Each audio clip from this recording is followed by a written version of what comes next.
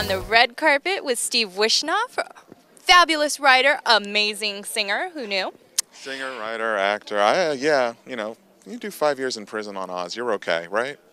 Oh my goodness, yes. And you made it. I lived. Tell me, Believe in Dreams. This foundation is an amazing foundation for kids who are terminally ill. How did you come into contact with this foundation? Well, pretty much, you know, it's the Hollywood tag thing where you write for somebody or you are on camera with somebody who knows somebody who knows somebody who knows somebody. And when Ernie says, I need help with this, you jump. Because people like Mr. Borgnine, they don't come much better than that.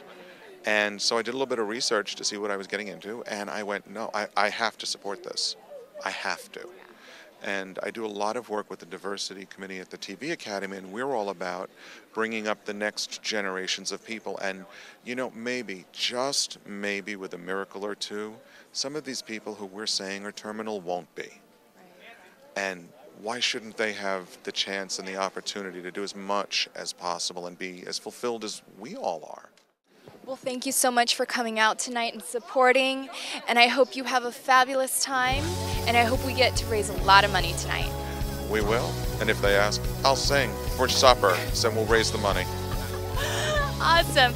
This is Maggie B signing off for RealTVfilms. Found up, I saw him walking today.